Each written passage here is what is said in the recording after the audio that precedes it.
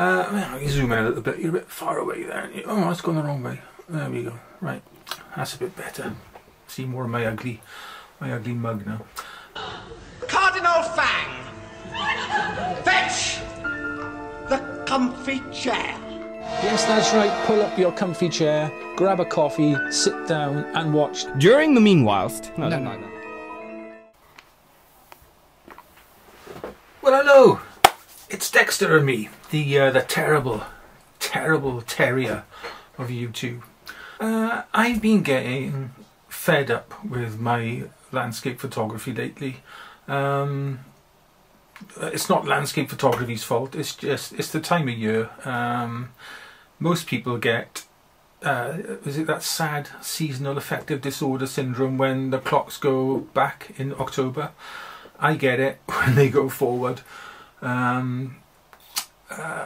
Since getting ill, I struggle at the extremes of the day. So early morning, late nights, not good for me. So anyway, what I tend to do when I get this sort of photographic malaise is tell myself not to take everything so seriously. You know, autumn is going to roll around again, and you can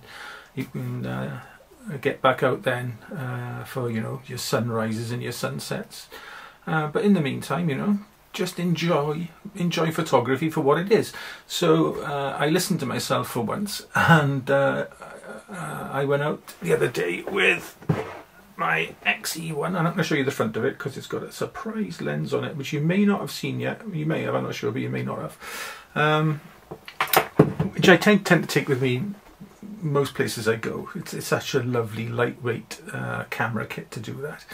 And I took Dexter on the block, and I thought, I'm always looking down at my feet because one, people don't tend to pick their dog's mess up sometimes, which is an awful thing. Just pick it up.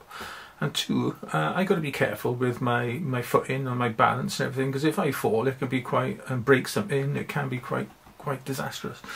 So I have to watch where I'm going quite carefully. So I found myself, you're looking down at the pavement, and there's a whole new world down there of little bits of plants and mostly weeds, growing out of cracks in the pavement. And I figured that could make for a really nice little photographic project for a couple of days.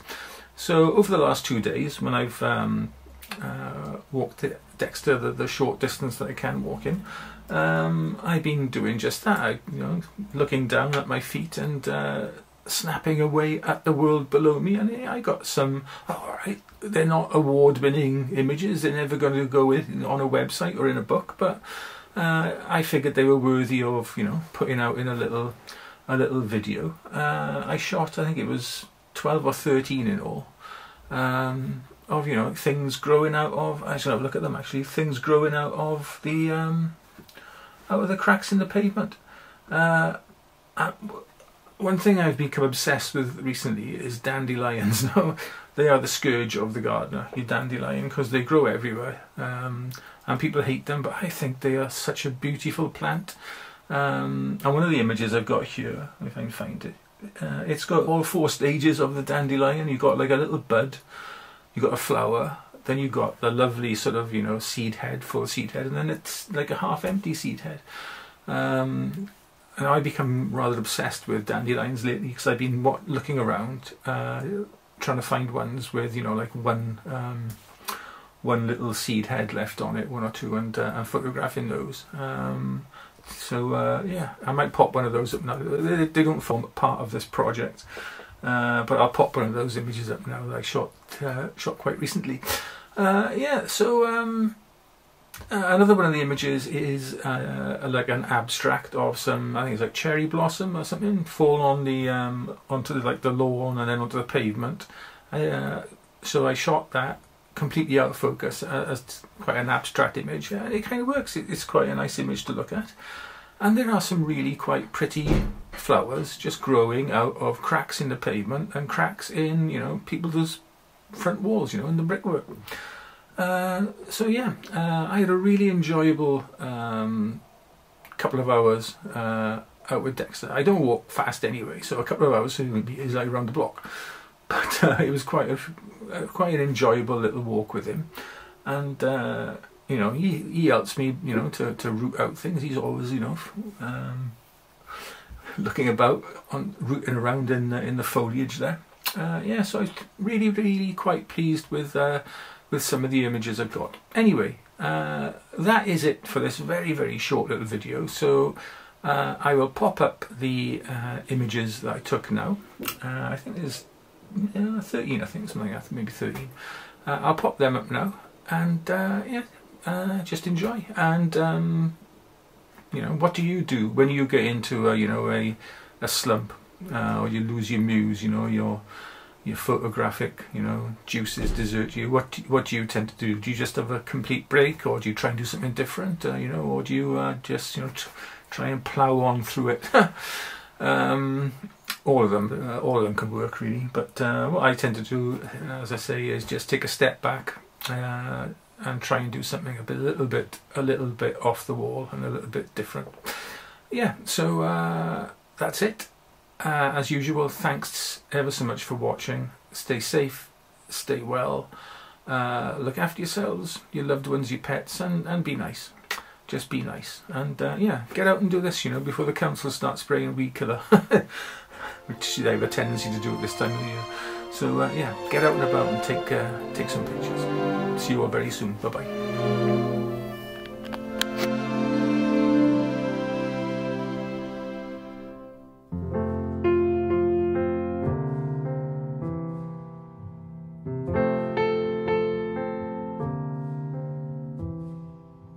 Not much to talk to, and I know how I look.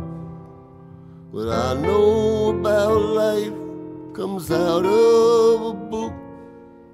But of all of the people there are in the world, she chose me.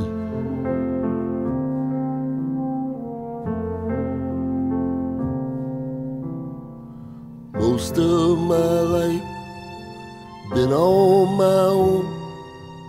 Whatever I did it alone. And then she came along. Now I'm not alone, since she chose me. Every night I thank the lucky stars above me that someone as beautiful as she could really love me. And she really loves me. From time to time I ask myself, why was it I and nobody else? The most beautiful girl that I'd ever seen. And she chose me.